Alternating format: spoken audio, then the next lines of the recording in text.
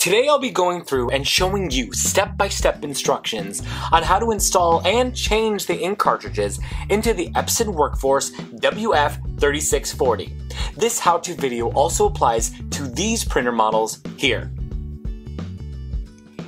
And the compatible cartridges are these here. Let's get started. First, you're going to lift up the scanner bed. Make sure you do not move the printer head by hand, otherwise you may damage your product.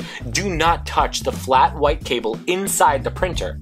If you are installing the ink cartridge on a brand new printer, be sure to remove the placeholder plastic tabs before you try to install the ink cartridges. Next, open the cartridge cover. Then, squeeze the tab on the cartridge and lift the cartridge straight up to remove it.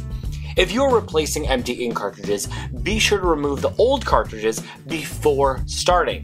You can even take your empty cartridges to an office supply store near you, or mail them into the printer manufacturer free of charge for them to recycle the empty ink cartridges. Now that we're where we need to be, we're going to take the ink out of the packaging. For this printer, your black ink is farthest on the left, followed by your cyan, magenta, and yellow, in that order. Insert the new cartridge into the holder and push it down until it clicks into place. Then, close the cartridge cover and push it down until it clicks into place. If it is not fitting in easily, check to make sure you have it the right way up and that you are inserting it into the correct slot. Be careful not to touch the gold contact points on the cartridge, or it may damage the cartridge. Simple as pie. Now you've installed one ink cartridge.